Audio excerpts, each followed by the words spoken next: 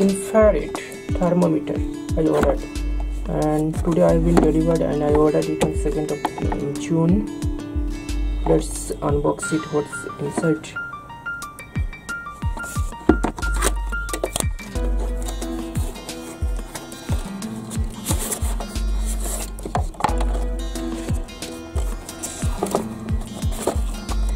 Here is a manual, user manual, and let's give it a reset. Here is the battery, and it is of 9-volt battery. Give it a set. Nothing else.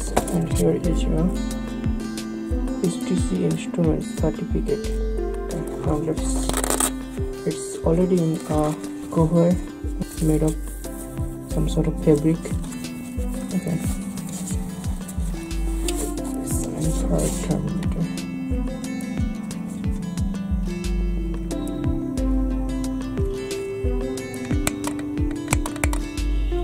Okay, let's insert battery and check whether it's working or not.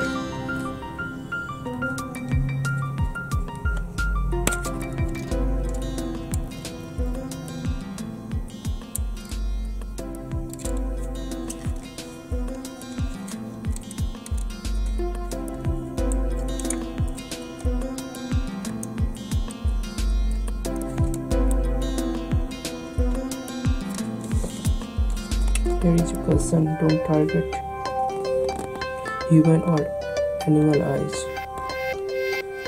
Okay, now let's install the battery.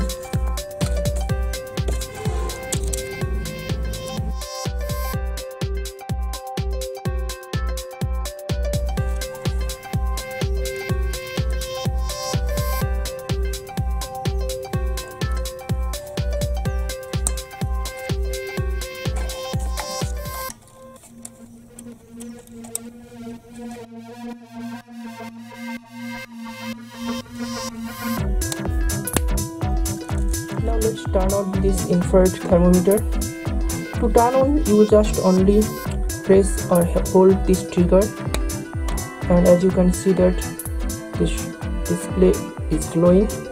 And now let's take a look of this close look of this display. And just to scan, you need to hold just like this. Hold the trigger or tap the trigger. As you can see that it's a ray. Okay, and it is here is a scan button, and also hold. Here it's hold. When you are just holding this trigger, and it will, this whole button will not be there on the screen, and it's showing the scan.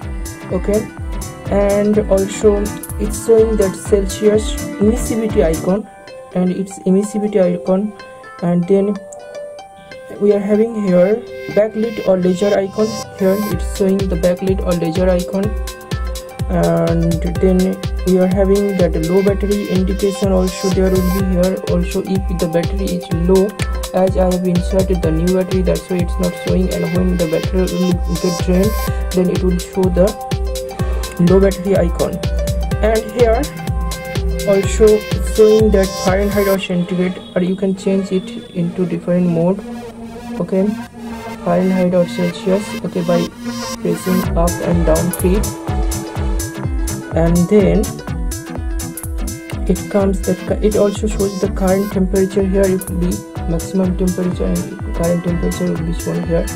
Okay, as I have just triggered, and it's showing the current temperature of that page.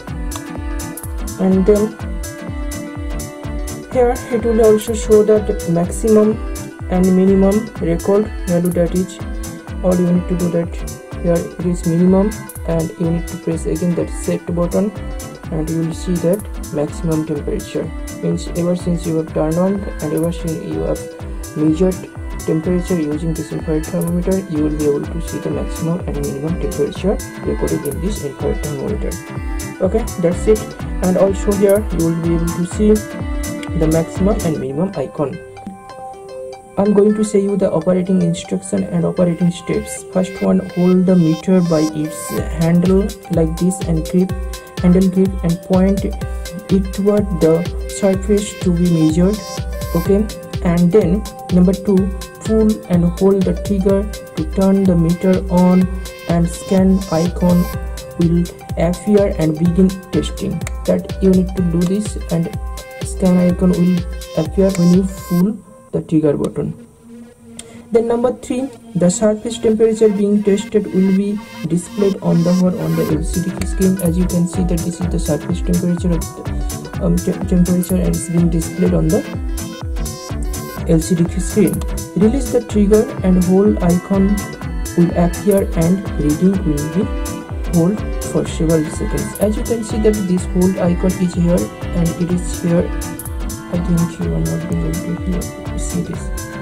Zoom it in. Okay, now as you can see that the hold icon is here, and then the meter will automatically shut off after 20 seconds. After 20 seconds it will automatically get shut off. Okay, now as you can see that after 20 seconds it automatically got shut off. Okay, now next, what are the measurement notes you need to follow.